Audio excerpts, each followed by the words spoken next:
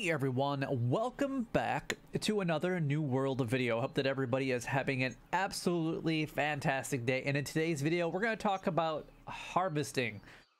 Now, harvesting is probably for a lot of people just kind of that time-consuming task that you just don't really want to do it.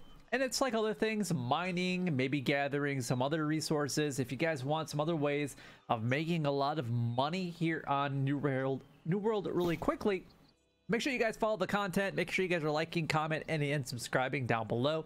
It really does help me out a lot and is greatly appreciated. I know you guys want to make money. You guys either want a bank account like mine or probably a lot larger. I have already spent $5,000 today and I still have almost $14,000. I'm spending it as fast as I'm making it because I'm constantly improving my character. Now, as far as harvesting, just like any of the other things that you guys are going to do as far as your attributes that you're going to be putting into your trade skill, I do recommend that you guys go ahead and just kind of vary it up a little bit. Now, there's obviously ones that I'm putting off until a little bit later. I feel like weaponsmithing, jewel crafting, furnishing, and fishing is more of an end game style whatnot. Arcana, I think, is going to be really important, but we're going to talk about all of these separately. So if you guys want to stay more in tune with these, then make sure that you guys go ahead and stay around by liking, commenting, and subscribing. But anyway, we're going to talk specifically about harvesting. Now you can see that I am almost a 150. I'm actually fairly high, and a majority of this is actually found or done by actually just collecting hemp, which is basically right. You can sort of gather it right at the beginning. Obviously, you can start helping yourself out a little bit by getting yourself a better sickle. You can get better speed, more efficient with it. You can actually do some stuff in the specific area that you guys are going to be gathering whatever resource that you're at in order to actually mine it faster. And then you can also go ahead and grab either like a bag or even like this amulet that I'm actually currently wearing, that it increases my luck by almost 8% to find a rare item. So with hemp, you're going to find a lot of shade cloth, which is right now a fairly high commodity due to crafting, and it's going to be needed for even more crafting in the late game, because a lot of the people that are actually doing a lot of the crafting that I have seen, at least in my company, and a lot of other people that are on my current server, they're not even maxed out yet. They're only producing, for the most part, a lot of, you know, that stage 4 blues, and then they're looking at stage 4 epics or purples, you know, but they haven't done anything. Like, they're not really doing a whole lot at like stage 5 or tier 5, and they're also not obviously creating any legendary gear yet, and that's coming. So the more and more people that get involved into it, there's going to be a lot of benefits for everybody. However, people need items that are always going to be of necessity. So if you guys want to make a lot of money, grab the basic amount of items.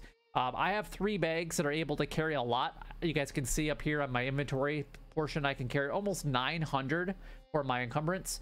Obviously, I plan on actually trading this one in so that I can get a better bag at some point in time. That will increase it probably by about 70 already. So I could have almost 1,000 on me. And then obviously, if you go into the strength tier, you can actually get another 20 just for being strength at, I think it's 100. So if you're already at strength 100, take advantage of this. But harvesting is where I make a majority of my money.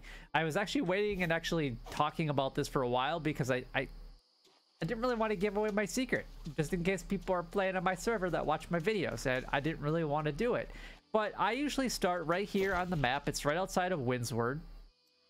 And I basically just kind of go in a huge circle starting from where I am currently at. So what I do is I start here, and then I head actually kind of northeast, and then I actually kind of turn around and come back this way. And we kind of intermingle all around here. I kind of collect right here. There's a couple dragon glories. There's some life blooms. There's some life jewel and also some scorch stone all in the area. And then behind me over in like this general area, you guys can actually find like Earth Spire and then death stuff and light and all that kind of stuff. There's so many different things that you guys can collect around here. so easy to gather, and people just walk right by it all the time. And because it is a low level area, a lot of people that are low level can't pick this stuff up yet, except for the hemp. Obviously, you're going to be competing with everybody when it comes to that. And a majority of the times, I'm actually doing this really early in the morning. I'm talking like 2 o'clock, 3 o'clock, 4 o'clock in the morning, because nobody is on. And that's just because I'm actually up right now. But I start right here. I head off this way a little bit. You can see there's hemp right there. Doesn't even look like really anybody's been in this area all that much. I can see some hemp there. There is some wire fiber over there. But there's more hemp there. That's kind of like the last group of hemp that I usually end up grabbing. And then there's actually a couple snails along the way. So I'm hoping that they're there, but I can't guarantee that they're going to be here. But I'm just going to kind of run down like my path. And you can see there's a Dragon Glory right there. That's one of them. And there's actually 2 spots that snails can actually spawn in this area, and they spawn roughly every 25 minutes to half an hour.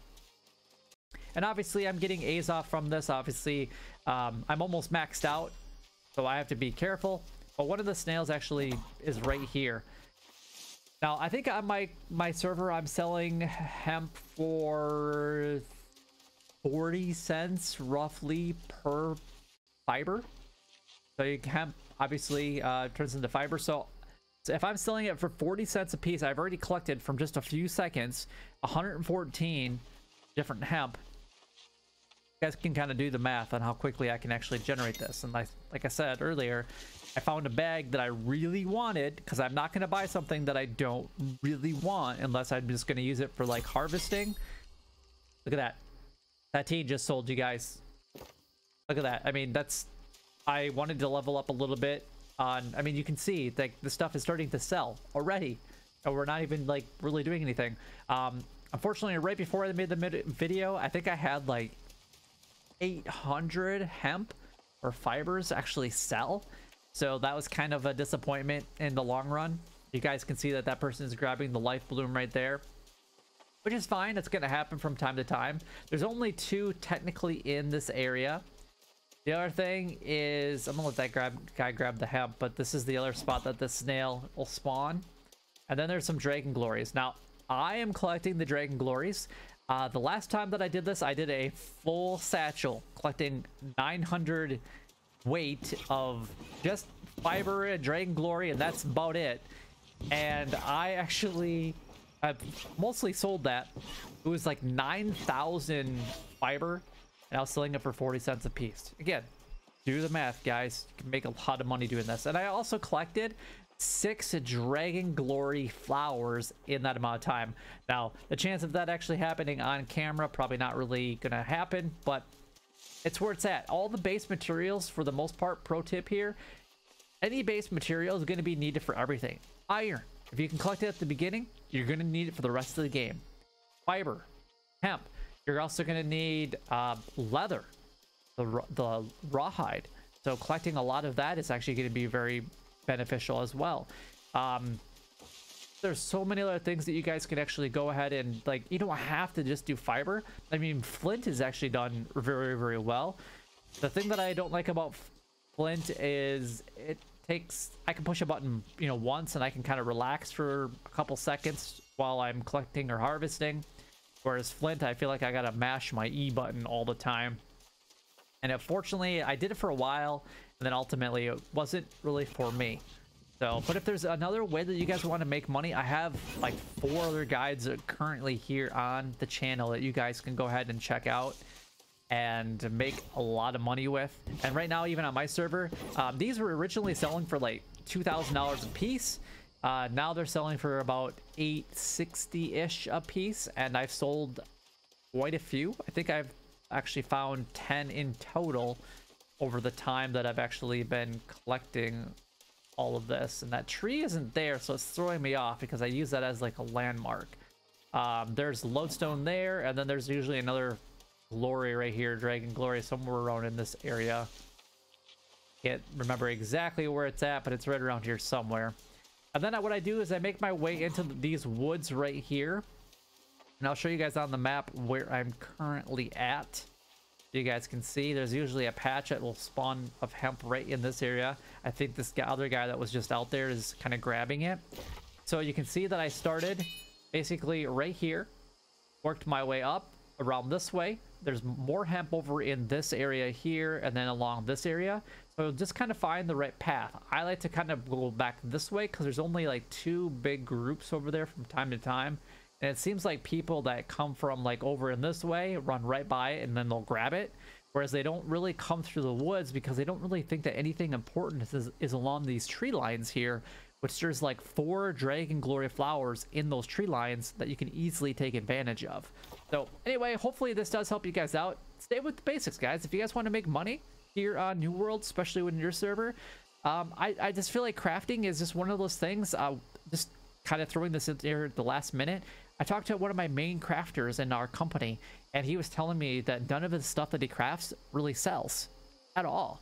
And the thing that he's struggling with is he's putting so much time and energy collecting and spending his own coin in order to actually go ahead and basically craft up some of this stuff that he isn't really getting a return on investment. And I've told that I would buy some things from him if there's certain things that I'm looking for, but the chance that you actually craft something that you're actually looking for is a lot less likely than crafting or going out and making money this way.